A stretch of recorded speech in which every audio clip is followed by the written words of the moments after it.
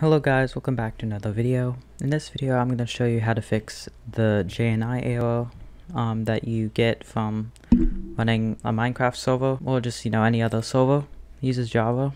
So as you can see, this is my server here.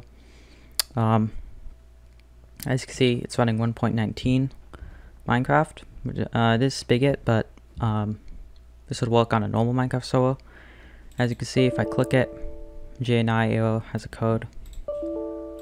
And this can be from two things.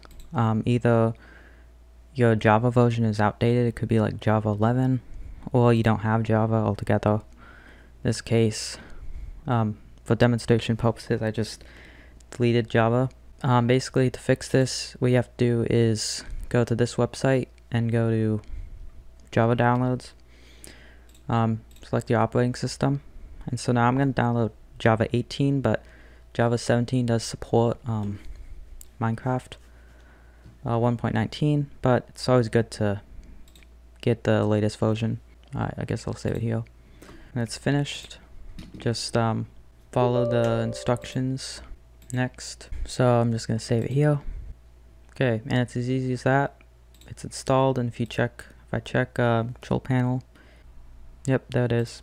Java Development Kit 18, and so now I try running it,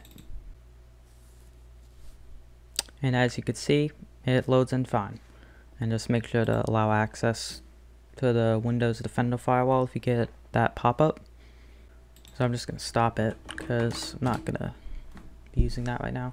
Okay, so that's going to do it for this video. I hope you found this helpful. If you did, I would appreciate it if you could subscribe and like. I know I did do a previous video on this in the past. I just want to do an update since there's been newer versions of Minecraft, and I just want to kind of refresh it. So yeah, thanks for watching. I'll see you in the next one.